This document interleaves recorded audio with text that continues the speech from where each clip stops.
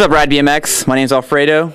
We're here on a rainy day, so we're going to stay inside, and we're visiting Epic, and we're going to teach you how to put a headset on.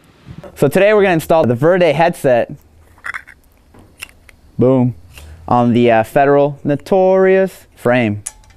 Traditionally, when installing a headset, you're going to want to take the race, which is this little piece. You're going to want to drop the race on here, and if you're fancy, you got this big girthy shaft here, and you're going to slide this over real nice and smooth, and if you apply enough pressure and bang it on there, and you want it to sit flush so that it doesn't loosen up later on when riding. So today you don't really have to worry about that because Fit, had the race built in. So you're going to want to slide the lower bearing.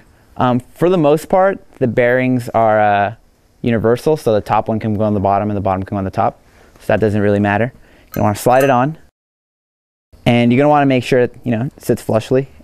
If there's anything weird, that means that your fork doesn't have a built-in race, so you're going to want to bang that other piece on. So you want to push it upwards with the bearing in place, and you're going to want to make sure it pops into place like so. Apply a little bit of pressure. Okay, make sure it's lined up. Then you apply the upper cup in the same manner. You want the concave part facing down, and you just apply some more pressure. Put your little Verde cap on.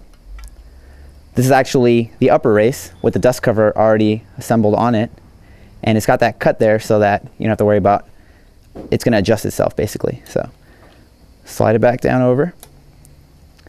Then you put your super fast, super lightweight carbon fiber spacers like so. Okay, once you put on the upper race dust cover and you have sufficient spacers there, you want to slide the stem over. You want to make sure the bolts are loose so it slides easily. As you can see, once we slam the fly stem, there's a little piece of fork that's still protruding on the outside. If you were to just put your compression bolt on there without adding another spacer either above or below, your headset's going to end up becoming loose because it's not going to have enough force or pressure from the top, and they're still going to be playing it.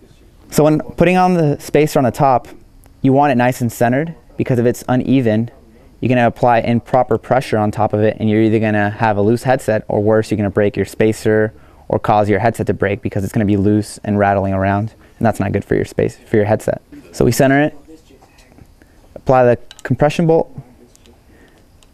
This is a 6 millimeter Allen that this compression bolt uses, so we're going to apply that in there.